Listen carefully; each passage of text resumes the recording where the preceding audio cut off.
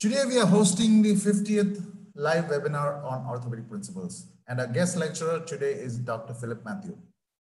After getting inspired by the work of Paul W. Brand, Dr. Philip chose hand surgery to be his specialty of his choice and pursued higher surgical education in the United Kingdom. He's attached as senior lecturer to the Queen Mary's University MSc program, also an approved tutor for the British Society for Surgery of Hand diploma course, and also faculty for Queen's Hospital FRCS course. He currently serves as a consultant hand and wrist surgeon at Chelsea and Westminster Hospital, NHS Trust. Today, he's going to discuss about clinical examination of hand and wrist with respect to the fellowship exam. Over to you, Dr. Philip Mathew. Good evening, everyone. Thank you for joining in, and more importantly, thank you, Professor Gopal, for inviting me to give this talk. Please do stop me at any point if I'm running over time or I'm talking too fast. I'll rely on the moderators to guide me on that. Okay, so kickstarting. Just a statement to say that a lot of the illustrations that I'm using in my slides are courtesy of Mr. Donald Samet, one of our hand surgery colleagues from Windsor, who's an amazing hand surgeon and is also an amazing artist. So for the format of the exam, you usually have intermediate cases which last about 30 minutes and in which you have roughly 2 cases, 15 minutes each. And it's important during these 15 minutes, you take 5 minutes for history, 5 minutes for clinical examination. And more importantly, when you finish, don't forget to summarize. You need 5 minutes for summary and discussion. And then you have short cases, and there'll be usually an upper limb and a lower limb cases. And the upper limb, you usually get about 3 cases and 5 minutes each. And these are usually sort of bang, bang, bang. You're moving from one case to the next. And you have a few seconds to remember everything that you've learned, put that into making a quick diagnosis, and also leave some time to discuss your treatment for that patient. One of the key things is to not worry about how badly or how well you did at the last station. Focus on the station you're at, so you can put all your effort into conveying whatever information you need. And it's very important that you focus on each step and go to the next, and don't worry about what happened at the last station. It's important that you listen to what is being asked of you. Focus on the specific assessment. They may tell you demonstrate a particular test. In that point, don't start with history, examination, everything. Just focus on what they're telling you. And also important is to keep talking during the exam. Don't just be silent, even if you have no idea what's going on. Just describe what you see. Even if you just describe, oh, it's a left hand, it's got a swelling, or it's got some wasting. Talk about it and keep talking so you don't stop. And when you're doing a test, it's pretty important that you don't start with, oh, I am going to do this test. Do it. And as you're talking, as you're doing the test, describe what you're doing. Because you lose a lot of time by saying, I am going to demonstrate this test. No, just go ahead, do the test, and talk to them about what you found. It's good to have some things like a key, a coin, a pen, and a pen torch in your hand, specifically for the hand exam, because they're useful, as I'll demonstrate as we go along. It's also important, the next slide's going to be pretty busy, but it's also important to have a rough overview of what sort of conditions you're likely to get. And then you can focus down on the problem. Is it a cartilage or synovial problem? Is it osteoarthritis? Is it post-traumatic? Is it inflammatory? Is it rheumatoid? Is it a nerve-related problem? Is this a congenital problem? Is it connective tissue? Is it bone? Is it tendon? Is it ligament? And once you know roughly what sort of cases you're likely to get, roughly, you then have an idea that when you see a short case, you can just hone in on what the problem is and talk about that particular problem, which buys you a lot of time. So the idea behind this few slides that are going to come up in due course are to give you a systematic approach to a person with a hand problem. that comes to you in your exam, say you get something like this, how are you going to tackle it? How are you going to approach it? So here's the plan. The questions you ask yourself when you go in there are, what am I looking at? As we talked about a few minutes ago, is it a skin lesion, a nerve injury, a vascular lesion? Is it a tendon problem? Is it a bone or joint problem? Is it congenital, or is it a tumor? And then once you've got a rough idea what you think it might be, just go down that route. How can I now focus further examination with specific tests that I know of, so I can show the examiner that I know it? What if I get stuck and I've not yet figured out the problem? You just stop and just go back to the beginning again and start thinking, what have I missed? Have I missed a skin lesion? Have I missed a nerve lesion? And oftentimes than not, once you do a systematic approach, you won't miss things. In the history side of things, specifically for the hand, remember to ask about age, handedness. What is their role in daily life? What do they do for a living? You may want to treat someone who plays a clarinet or a flute, who needs very fine use of his fingers, differently from someone who's a manual worker who's going to be hitting it with a hammer all day long. How long has he had the symptoms? And then things that you might ask, for example, like in a knee exam, you'd always ask, is there any signs of instability? Same way with the wrist, you can get instability. Does the wrist give way? Is it just painful? Which is the predominant problem? Is pain the predominant problem? Is instability the predominant problem? If it's instability, then you're looking at maybe a tendon that's subluxing or a ligament injury, as opposed to, if it's pain, you're thinking maybe more arthritis, because it's unlikely that they're going to put an acute injury for you in the exam. Ask if there's any history of clicking. Does the wrist click as it moves?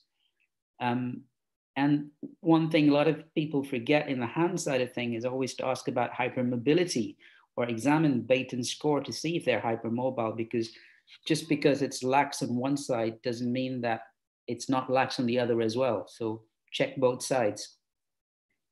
Is there any history of recent trauma, or maybe a year ago, 6 months ago? And what treatment has the patient had to date? You can always ask, have you had an injection? Have you had some splints? Have you had some hand therapy? So those are things that people sometimes forget to ask, and these are all tick boxes that help you progress to the next step.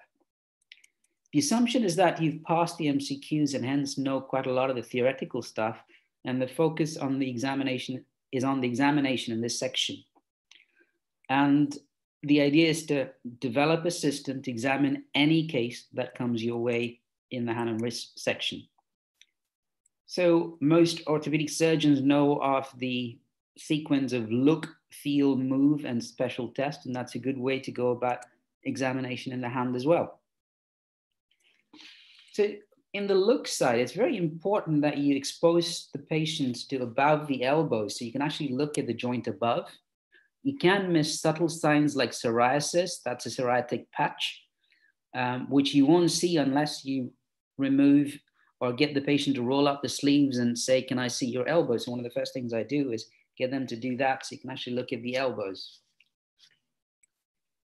You may miss an olecranon bursa. You may see a scar from an ulnar nerve decompression.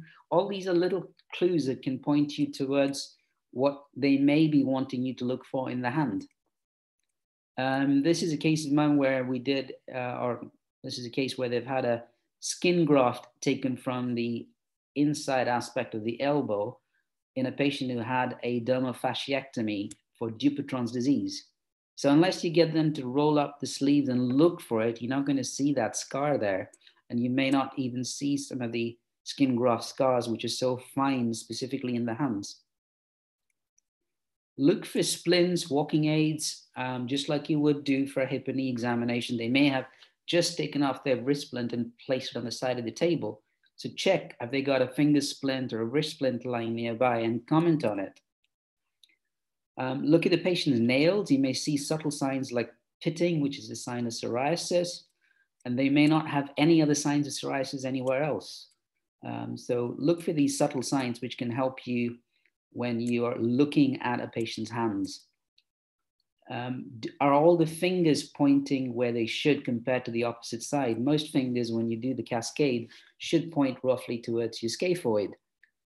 Is one of the fingers pointing away from the rest of them, towards the rest of them? Is it rotated? Have a look at the nails end on, and that can give you an idea of whether there's any rotational deformity that you may miss otherwise as you get them to flex and straighten. Is there any overriding? Is there any underriding? And those are simple things you can do with just a cursory initial examination.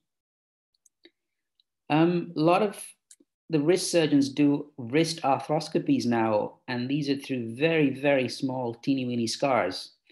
So when you're looking on the wrist, when somebody with wrist pain, you've got to look for, you should know where the locations of the normal portals are, the 3, 4, the mid-carpal radial, the mid-carpal ulnar, 4, 5 portals, and that's a rough approximation of where you'd see these scars. So look for them and say, well, he does look like he's got small scars of the wrist, which may be from a wrist arthroscopy.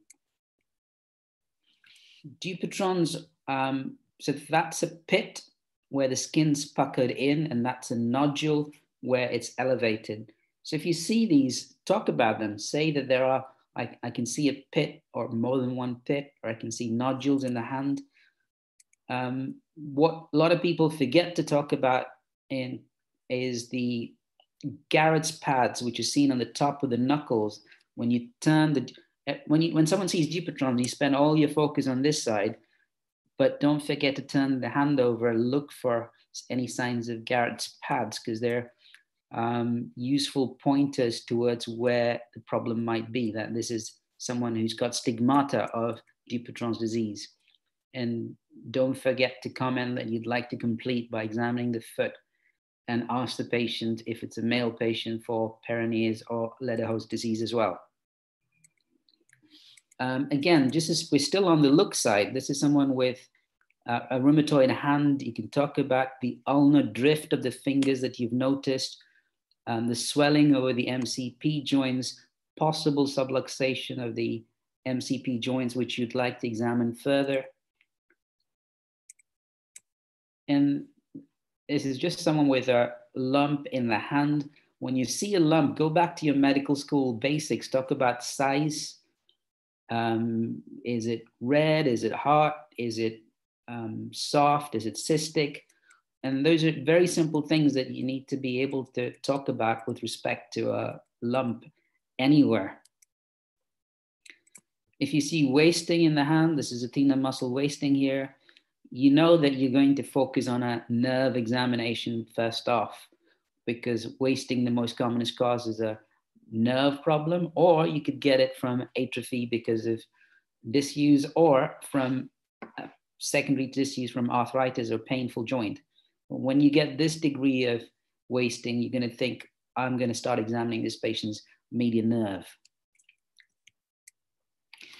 And simple things, if you get the patient to hold the knuckles towards you, normally you should see a nice intermetacarpal gutter between the metacarpal heads.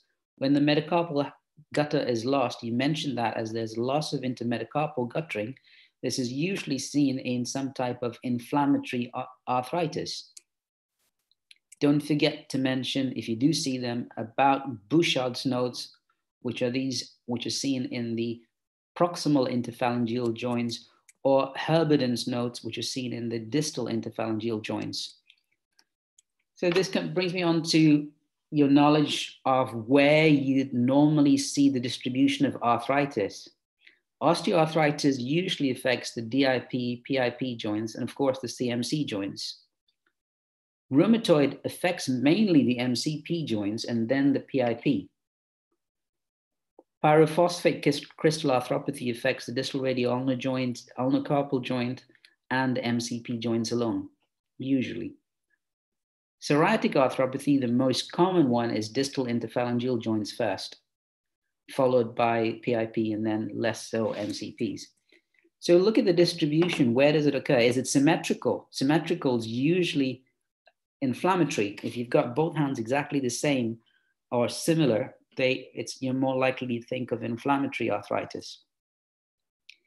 So if you get someone like this in the exam who's got this and you don't know where to start, a standard sort of terminology that you could start with would be something like, this is a generalized symmetrical polyarthropathy affecting mainly the PIP and DIP joints, because the MCP gutters look reasonable, with skin lesions suggestive of psoriatic arthropathy. So that's a start, and that gives you a starting point with the conversation, and then you can go on to the examination bits that you need to do. So moving on to the feel, this is very important. This is a pass or fail an exam if you hurt the patient. So you have to be very clear when you're examining the patient, you're looking at the patient as well. You're so stressed out and nervous by what's going on in the exam and what you need to do. I need to make sure I do all the 100 examinations that I've thought of. In that process, don't forget to look at the patient. You'll fail if you cause the patient pain. You won't fail if you don't get the very accurate, exact diagnosis, as long as you've followed a systematic process. So just keep that in mind. Keep looking at the patient in between. You can ask them, are you okay? Am I hurting you? Or start with somewhere you know that doesn't hurt first and move on to the painful bit last. Look for crepitus and describe if the lump or swelling you feel is hard, soft, or firm.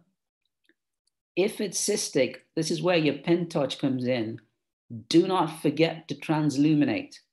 So you shine the torch very close to one end. You don't need the rolled up X-ray sheet to look through from the other side. You can roughly tell when you shine the light on. I tend to use an otoscope most of the time in my clinic, and I don't need an ultrasound to then tell me that this is a cystic lesion, because if it's light shining through, it's got to be fluid. And these are little things that demonstrate that you're someone who does this in your regular practice in the exam. When you see an MCP joint that's subluxed, check, is it dislocated? And are the deformities that you see correctable? So are they stiff? Do they move at all? Or are they fixed deformities that don't move? And in all these situations, just be very aware that you're not meant to hurt the patient. Look for Dupuytren's cords or Dupuytren's disease. And in Dupuytren's disease, we've talked about pits and nodules, but you can see cords along the fingers and describe them. You need to know roughly what are the normal structures and what structures then become cords, like your central cord, your spiral cord, your natatory cords. So those are important terminologies that you need to be able to say in the exam. On the feel side, in any nerve exam, whatever you get, plexus, median nerve, ulnar nerve, start with sensation. Once you've delineated the area that has a sensory deficit, you're almost really able to say where the problem is, and then you focus on the motor examination for that dermatome or for that nerve. So you should be clear of the area supplied by the median nerve, the ulnar nerve, and the radial nerve for your exam. Movement, like in the knee and the hip, don't forget to do active and then passive, and then check if the range of movement is painful. Is it symmetrical? Because you've got two hands, you can check on both sides. And follow a sequence, for example, the wrist, radial dorsiflexion, palmaflexion, radial ulnar deviation, pronosupination. Then move on to the fingers and thumbs, and don't forget to check the tenodesis effect. So this is a sequence that I would do because we're in lockdown. We've done this outside with one of my relatives. We've just done this outdoors, and I hope this plays. So this is your sequence for the exam when you could do a dorsiflexion, palmar flexion, and then elbows tucked in. You do pronation and supination, just making sure that the elbow is always tucked in.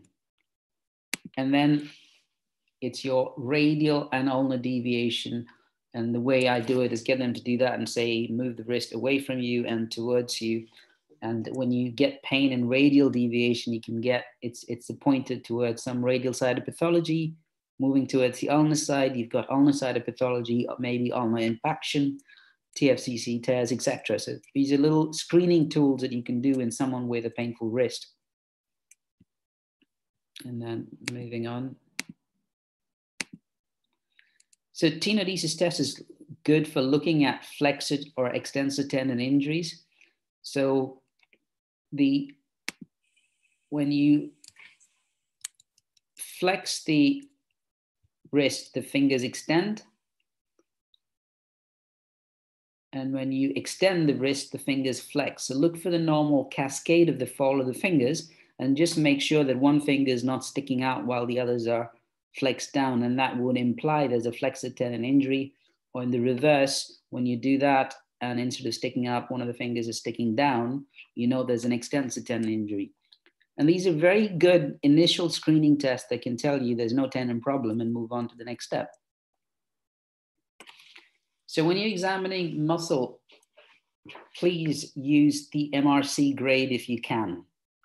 0 is no movement, 1 is flicker, 2 is with gravity eliminated, 3 is against gravity, 4 is full range of movement but reduced power, and you only know that if you examine the opposite side. 5 is full power against resistance. There is no 1+, 2+, 3+, 4+, or 5+. It's single digit numbers. A lot of candidates come to the exam and say, oh, it's 1+. There is no 1+. It's 1, 2, 3, 4, 5.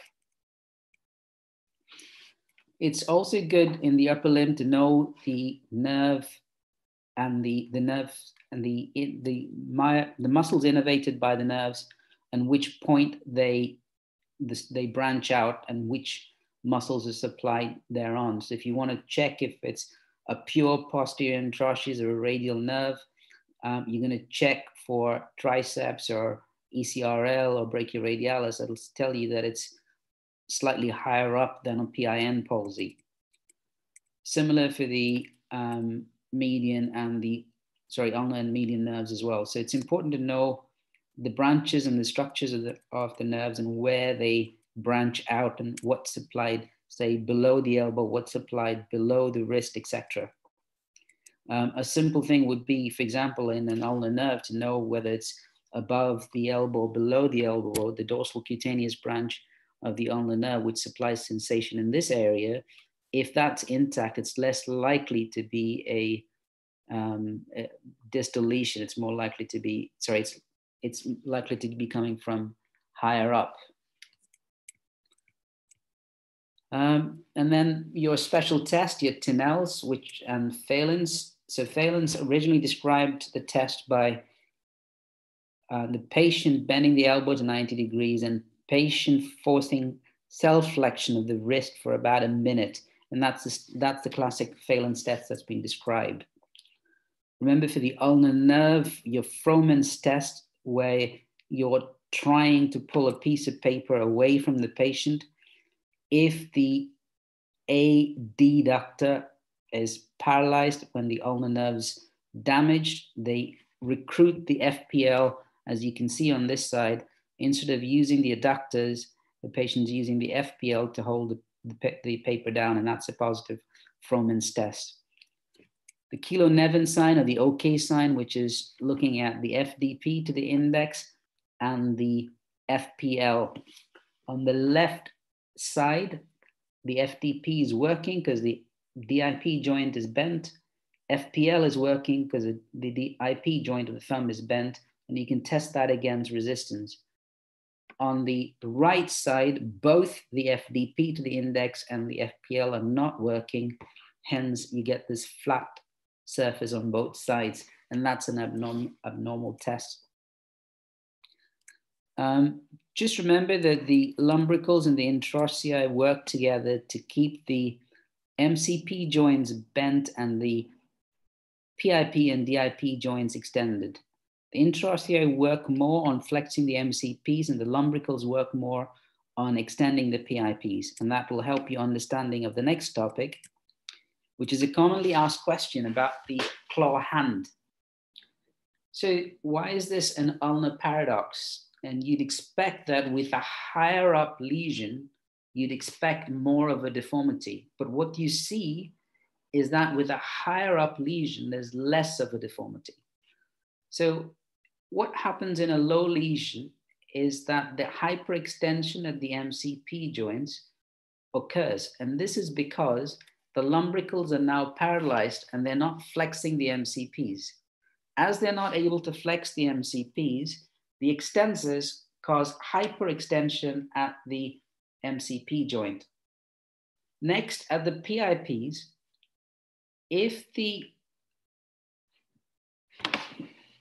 so you have the lumbricals usually extend the PIPs and DIP joints. If the FDP is functional, they cause flexion at that joint because they're very powerful. And that's what you see in a low lesion because the FDP branches are coming from higher up. Hence, the FDP is functional and that causes more clawing with a low lesion. In a high lesion, the FDP is paralyzed and hence there's less flexion at the PIP joints and hence less of a clawing. I hope that's clear. So in a high lesion, there's less clawing. In a low lesion, there's more clawing.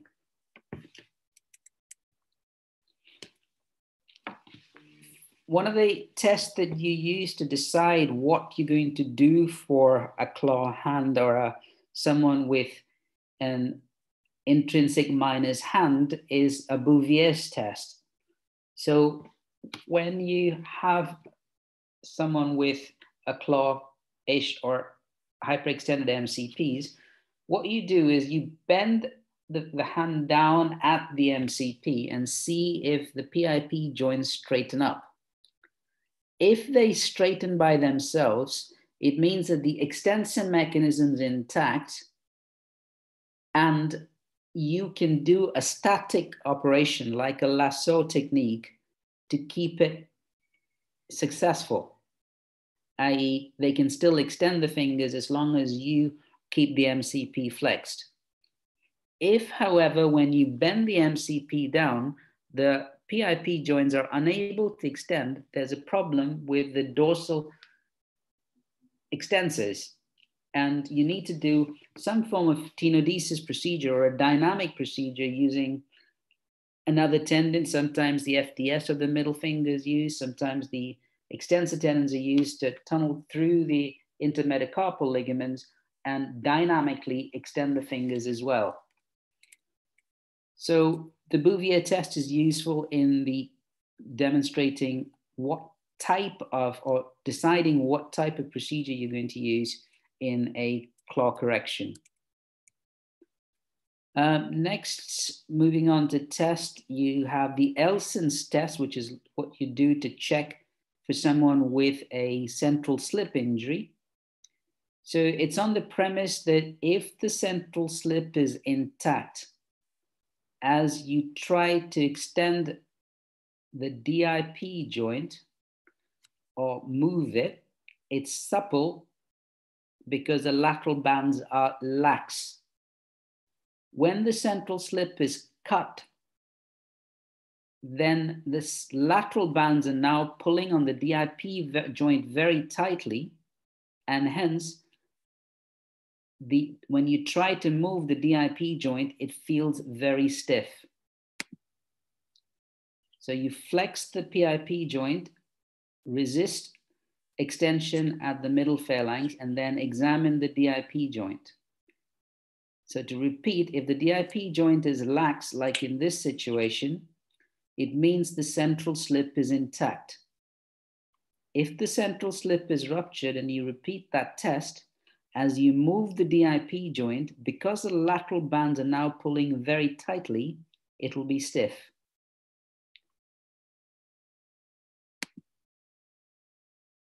In the rheumatoid hands, one of the tests that you need to be aware of is the Bunner-Little test, which is checking for intrinsic tightness.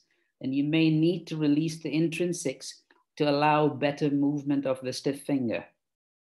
So what you do is you hyperextend the finger and then check and see how flexible it is at the PIP joint. Then you repeat the test with the MCP joint flexed and see how tight it feels again. If it is lax in extension and tight in flexion, sorry, I'll repeat that. If it's tight in extension and lax in flexion, that's intrinsic tightness. If it's tight in extension and in flexion, that usually implies an added joint contracture.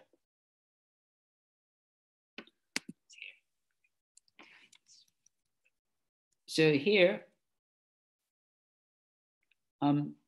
we're testing it in extension.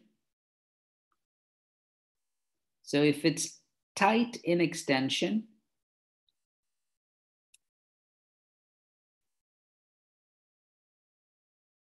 and then when you retest it in flexion, it's a lot lax. That implies that the intrinsics are tight and you need to consider an intrinsic release. I'm sure most all of you know about Finkelstein's test, which was originally described by pulling on the thumb and ulnar deviating the wrist, and Eickhoff's maneuver, which is putting the thumb in the palm, fingers around the thumb, and ulnar deviating. If you get pain in the radial border, that usually indicates a de Quervain's positive test. More recently, the WHAT test has been described, where you hyperflex the wrist, abduct the thumb, and resist abduction, and that's shown to be more accurate for diagnosing de Quervain's disease. Then you go on to finger collateral ligament testing, Kirk-Watson's test, which is an important concept to understand because you might be asked to explain it. As the wrist moves from radial deviation to ulnar deviation, the scaphoid goes from flexion to extension, and there's also a degree of ulnar translation. If the scapholunate ligament is intact, when you push on the volar side of the scaphoid and move the wrist from radial to ulnar deviation, the intact ligament holds everything in place. If the scapholunate ligament is torn and you're pushing on the volar border of the scaphoid, at the scaphoid tubercle, and moving from radial to ulnar deviation, because the ligament is ruptured, if you look at the middle diagram here, as you move forwards from radial to ulnar deviation, the scaphoid is no longer restrained by the scapholunate ligament and goes out of the dorsal cortex and then plops back in. And that's the click that you get in Kirk-Watson's test, which you feel with a palpatory finger dorsally on the radius, distal to the radius. So the way I do the test, work up the FCR tendon. The first bony prominence you feel is the scaphoid. Put your thumb on the scaphoid and then move your index finger to a point just distal to listus tubercle. The point just distal to listus tubercle is where your scapholunate ligament lies. Your index finger is palpating, it's not pushing in, it's just palpating. And then you move from radial to ulnar deviation, pushing from volar, feeling on the dorsal to see if you feel a click or the patient experiences a painful click. And you have to do this a few times. It's not one movement, you have to do it a few times to be able to feel that click.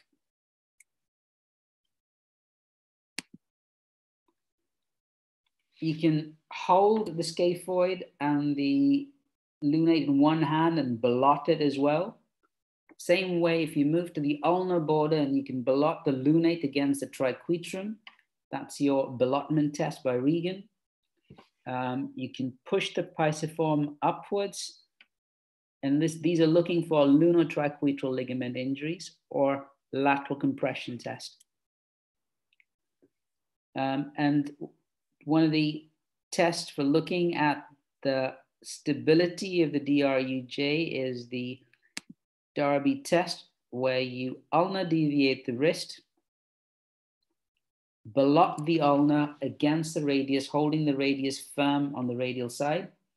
Now you radially deviate the wrist, and that tightens up the ulnar carpal ligaments, and the ulnar should no longer be blottable if the foveal attachment of the TFCC is intact.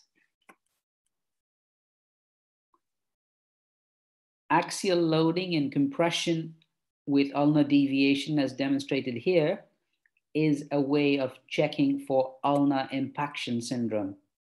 If you have an ulnar positive wrist and the ulnar is impacting on the lunate.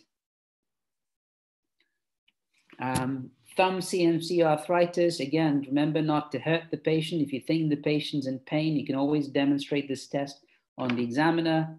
You reduce the metacarpal back in if it's subluxed, axially load and grind. That's your grind test for CMC arthritis. So when you get someone like this, you need to have a good idea of the basics of the Swanson's classification.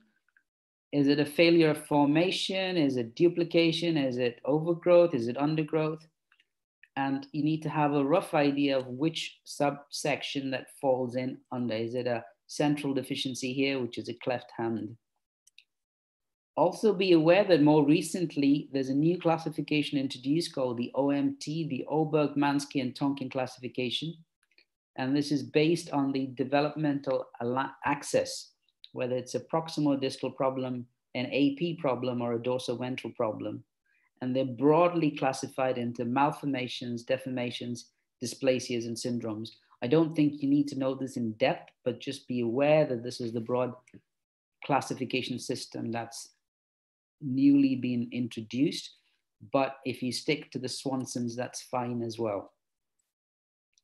So for someone with that sort of a problem, simple things you need to do. This is where you need your pen, your key, your coin, and you're looking to see, testing the grip. This can buy you time.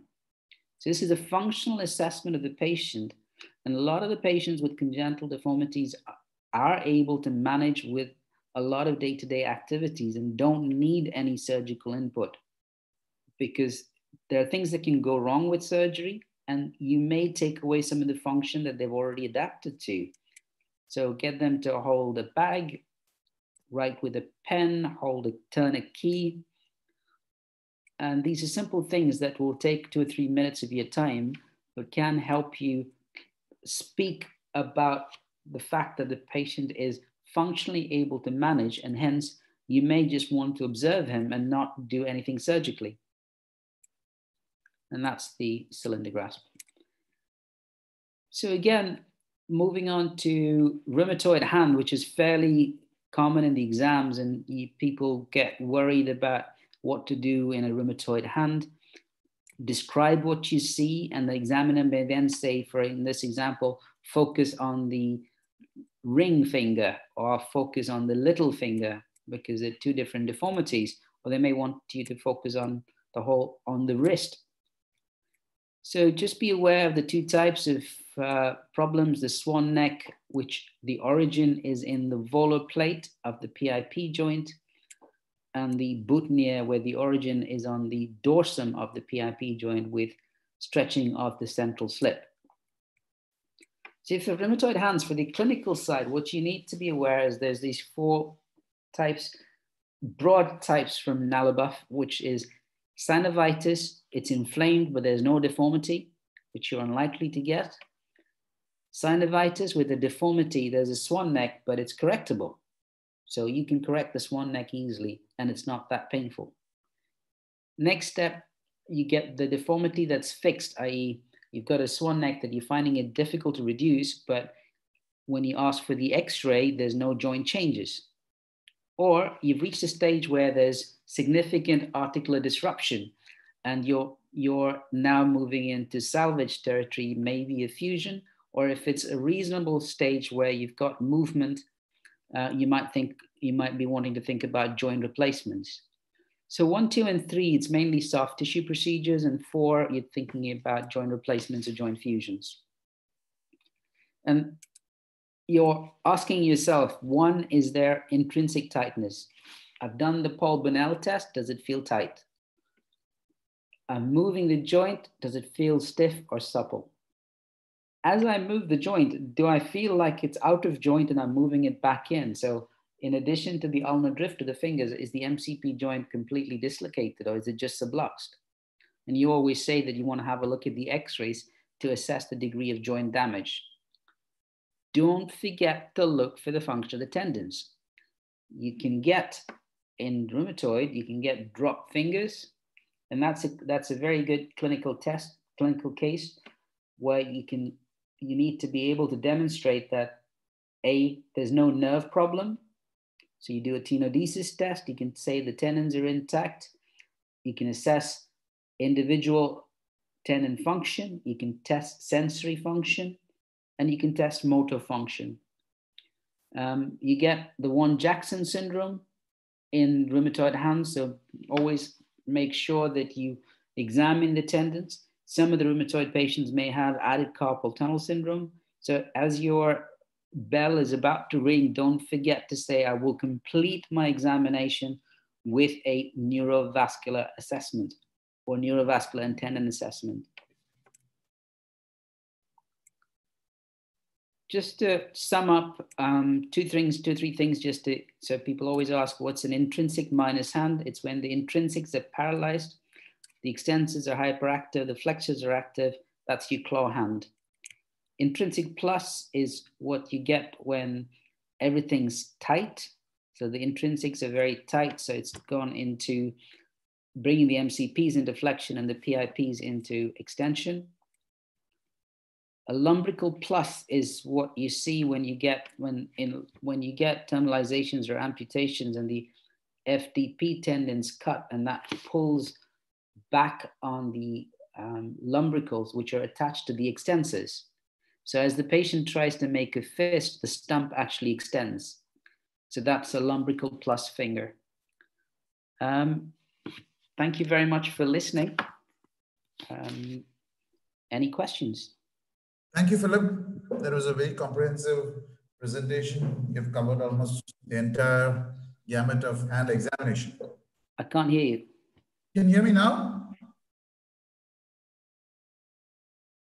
Is it audible?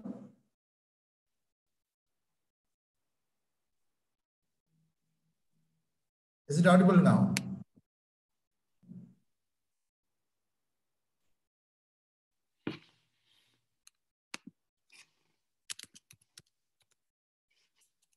Philip, can you hear me?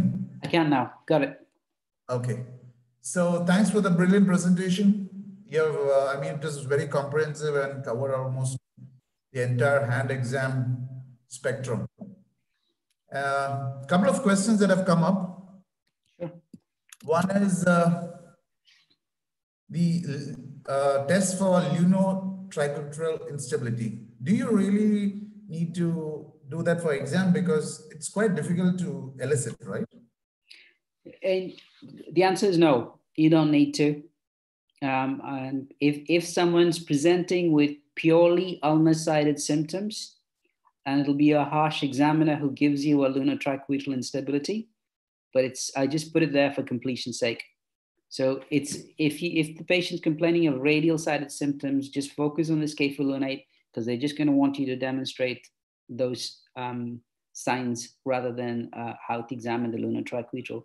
But if you do get someone with ulnar-sided pain, you've done your ulnar impaction test, etc., and it's for the gold medal, and you want to demonstrate that you know those extra tests. But for the standard sequence, no, you don't need to demonstrate that unless someone specifically asks you. That means if you get to that stage, you're doing really well. Okay. The other one is, don't we need to do the Allen's test to check the patency of the ulnar and radial artery? That is part of the systemic examination of the hand. So let me break that down into two situations. You're in a short case and you're in a long case. So i.e. the intermediate case or the short case. In the short cases, unless you're thinking that there is actually a vascular problem, I would expect you to demonstrate a finger Allen's test in someone with revision Dupuytren's or primary Dupuytren's. I'd expect you to demonstrate that on the finger and show that as you release it, pinks off. I wouldn't ordinarily expect you to do an Allen's test in a short case. But if it's an intermediate case and you've got somebody with a history of trauma and you're concerned there's some features that are suggesting that the fingers are pale, yes, by all means, demonstrate an Allen's test. If there's no obvious vascular problem, you're losing time to demonstrate other valid tests. Like I was saying initially, you need to figure out, is this a skin problem? Is it a tendon problem? Is it a vascular problem? If you get someone with a hemangioma, or if you get someone who's got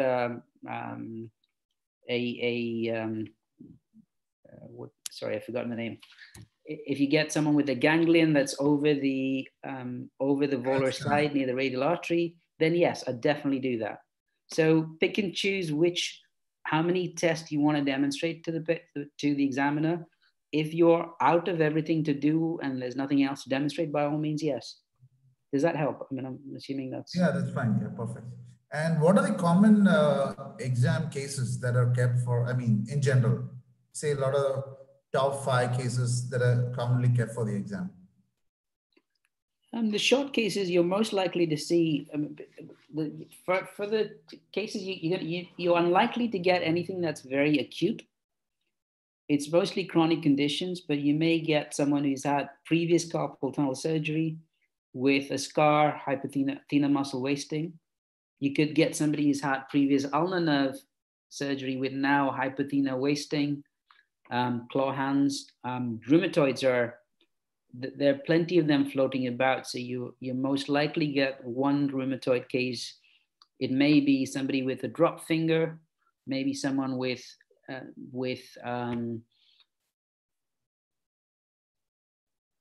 MCP joint ulnar drift.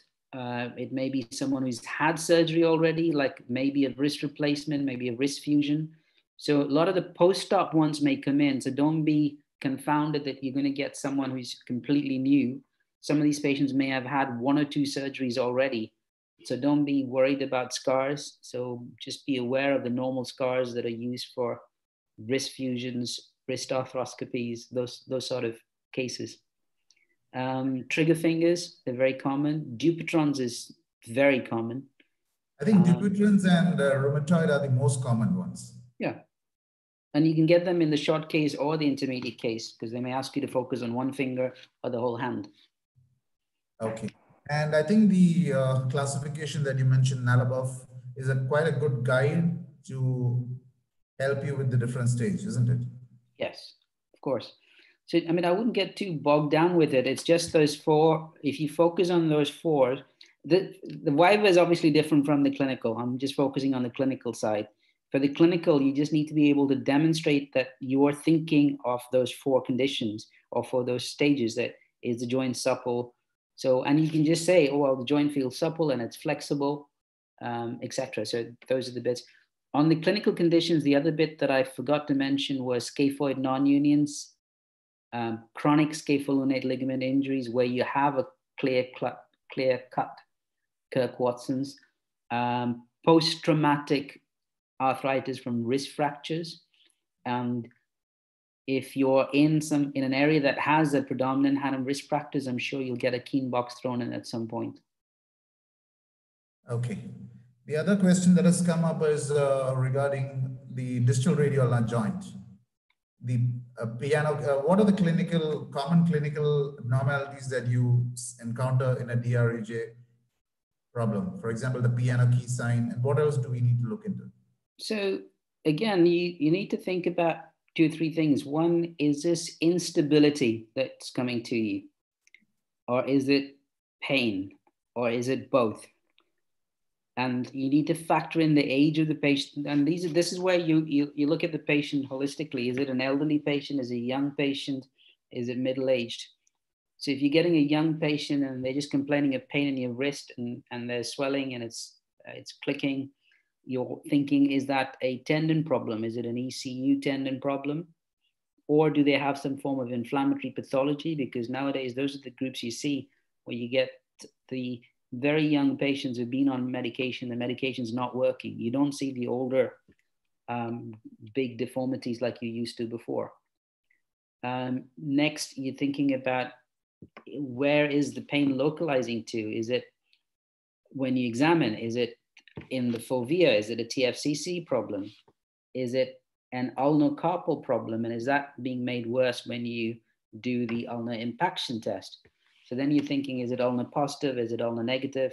You go down that route. Is it painful specifically over the DRUJ and it's pain on rotation? So you're thinking of DRUJ arthritis. Again, it's very unlikely that they'll give you somebody with pure DRUJ arthritis. It will be wrist arthritis or rheumatoid with the DRUJ problem like a caput ulnar. And if it's caput ulnar, then they may take you down the extensor tendon, ruptures, etc. Answer to the specific question, if you're looking for DRUJ instability, the test I use is what I've just demonstrated, which is with your ulnocarpal ligaments completely relaxed and your hand holding the radial side on one and the examining hand on the ulnar side, you block the ulnar. And most people, it's mobile. When you tighten up the ulnocarpal ligaments and it's still mobile, then the most common cause is that you've disrupted the foveal attachment of the TFCC and it's unstable. You can demonstrate the piano key sign. You can get patients to push off, and you can, but make sure in all of these you compare with the opposite side, because quite often than not, you may get somebody with a ligamentous laxity and that's normal for them. So just make sure you demonstrate it on the opposite side. And again, if the actual side is painful, it may make sense to do the normal side first so you can demonstrate to the examiner, you know how to do the test and not cause the patient pain. And is there a name for this test? Is it a Bellotman test or something like that? I've learned it from Derby, where I trained at the Pulvertoft, and I've always called it the Derby test. Okay, so you can call it the Derby test. Interesting. Okay, Philip, I think there are no more questions and we've covered the entire spectrum of hand, and we look forward for more from your side. And thank you for sparing your valuable time with us. I'm sure the candidates are really benefited from this wonderful lecture. My pleasure. Take care. Have a good evening. And thank you for inviting me. Yeah.